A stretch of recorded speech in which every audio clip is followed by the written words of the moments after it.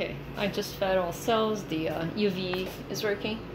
I realized that the tips were the wrong ones that I had in there originally. Now this is how the hut looks, and the I prefer it to in general stay like that.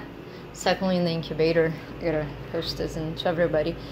It's better to stack them up front, because when I open to take them just to feed, which is most of the stuff we're doing right now, it takes much longer if they are all the way to the back.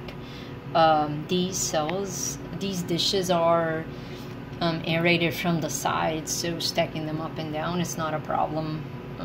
It should not change the evaporation. So these are all just fed.